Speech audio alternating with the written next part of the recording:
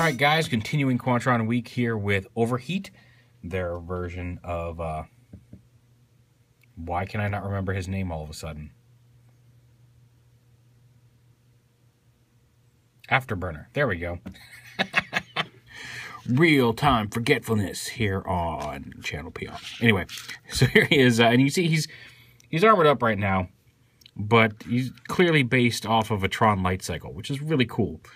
He does still have the trio wheel design, although they're in the two wheels are in the front. But the basic design looks like a Tron light cycle, and that's kind of cool.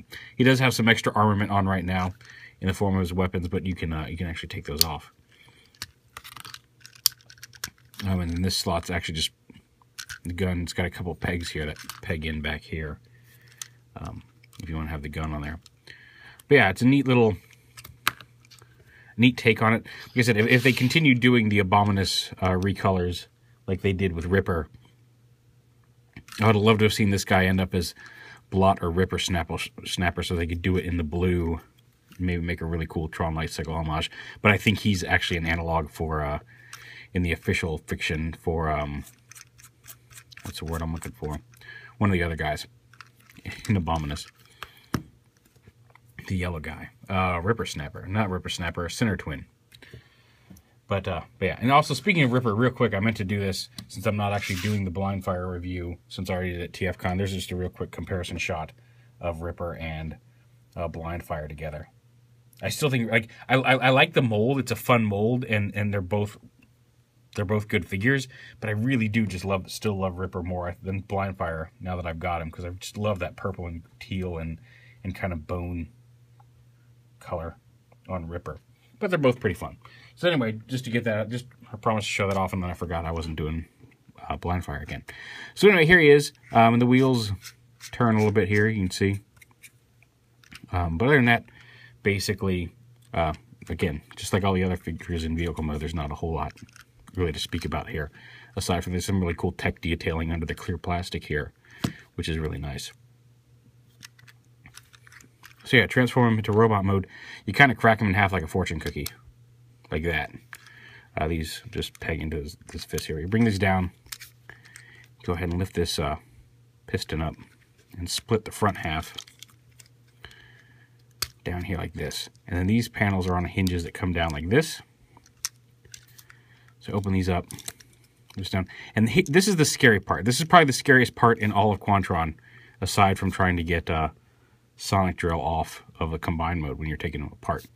Because these panels, you can see the foot is connected here, and it's connected to this panel right here, and you can see one of the other slots for it around here. And to transform it, you have to lift this up and rotate it around, but there's a spring in here that holds it tight, and because of the thin plastic, it wants to bend a little bit. And it is pretty stiff, but you can see it bending while you do that. I haven't pushed it to the point where, like, I'm afraid it's going to stress or break, but it is a little scary the first couple of times you do it. But you rotate that down, rotate his foot out. And for this position, you want to rotate it down to the bottom of the leg like that.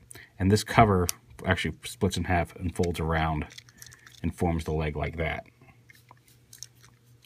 And you can do that first. I just like it. I like to leave it solid and kind of out to the side, just because when you're already pushing on this, I don't like having just this thin hinge of this clear plastic as the backdrop for this, but it is possible. Plus, when you have it all closed up, the foot gets in the way, so it helps to have this kind of out and to the side while you flip the foot down. And you can see there's a little silver bit of the foot that tabs in right here. But yeah, loosen the foot up, and then bring this whole assembly lifts up. It gets a little easier the more you do it. Like, I'm not having as much trouble now as I did originally, but it is a scary little bit. And there's the arm mode position right there, but we'll get to that when we get later on in the week. So flip this around, down like that, then bring this back down to the leg.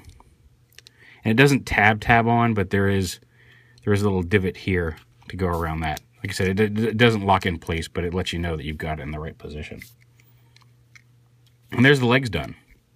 The upper body, I'm going to take these side panels, lift them up a little bit because they kind of peg in. There's a little tab here you can kind of see on the inside that pegs into the side of the body right there. But you lift that up and rotate it up around to what will be his back, kind of up around like that. You don't want to go all the way up, because you can see if you went all the way up, this is the hinge for the shoulder right here that has to come back. So you don't want to block that. I like to kind of pull them straight back, and then you can position them after you're all done with the top part. Split the wheel apart. And of note, once we split this wheel apart, I'll show you. When you put this back together, I don't know why they didn't just make a couple pegs so it could peg together in a particular in any particular configuration, since it has these teeth. But you'll notice there's two parts where the plastic goes all the way through.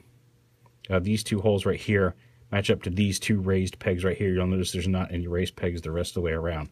So when you put it back together, you want to make sure that these two empty spaces up here on the top here line up with these two pegs. And as long as you're close, you'll be able to get it, because the teeth also only go together a certain way. So as long as you're close, you should peg those together. But if you're having trouble getting the wheels to peg together, double check and make sure that you're getting these pegs lined up with these holes properly, because otherwise there'll be a gap in the wheel.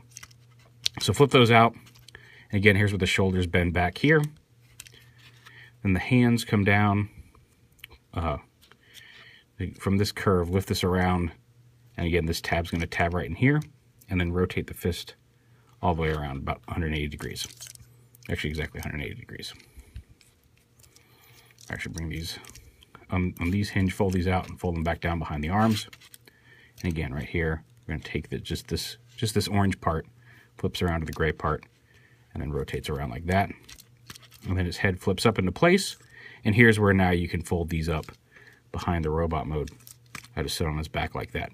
And again, he's got the waist swivel. You can kind of fold this. It's on a double hinge, so you can just kind of fold that down behind him, and that'll free up the waist swivel there on the figure. And there's overheat in robot mode. That's really all there is to it.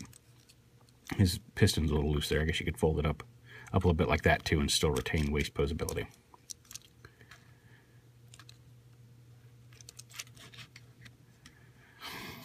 Yeah, and he's pretty cool. He's got the ball jointed head. Up here, the same shoulders we've been seeing on all of them. Actually, I have to do all the Limbots? Yeah, all the Limbots have that same shoulder joint system with a ball joint and the hinge up there. He does have a bicep swivel, hinge elbows, and a wrist swivel there. The waist swivel, the ball jointed hips, and then the thigh swivel. And the knees have a little limited range of motion due to these shields, but again, because of the way they transform, you can move that shield down out of the way to get more range of motion in the knee there. And then he's got the ball joints on his feet that give him, he can keep his foot flat in a lot of different positions. Weapon-wise, he's got these two cannons, which you can attach up here into the center of his wheel post here. If you want to have shoulder-mounted cannons, you can have him hold the cannons like that, if you want. He's also got the rifle here.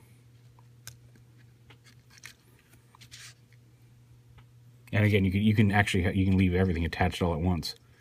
I like to put the missile launchers a little higher up on his shoulder. You can see it's off to one side.